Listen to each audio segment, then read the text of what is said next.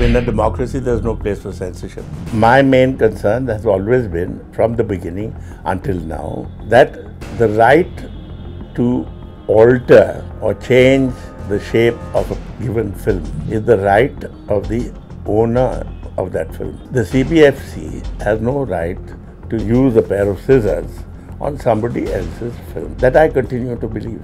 You can classify it, you can certify it, or you can say we will not give you a certificate. When I say that, I do not stop the filmmaker from going and changing that film, applying scissors in order to get the film a certificate. But it is not for the CBFC to use the scissors.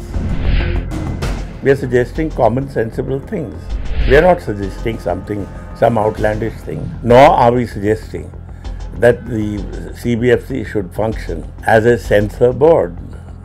It's not a censor board, it's a certifying board. But the responsibility is much greater. They'll have to think more seriously about the classifications that they will give to each film. Actually, universal would be for everybody.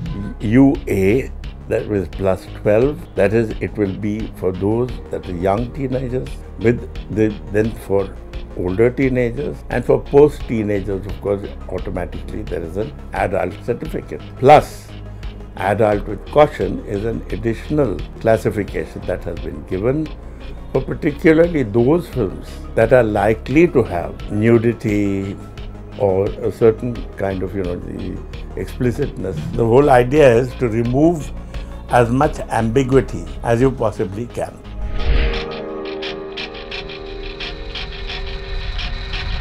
There is a clarity here. There's no bar on people kissing one another. There's no bar, but it will probably be classified in a, it be certified at a certain level. Is it sovereignty and integrity is subjective?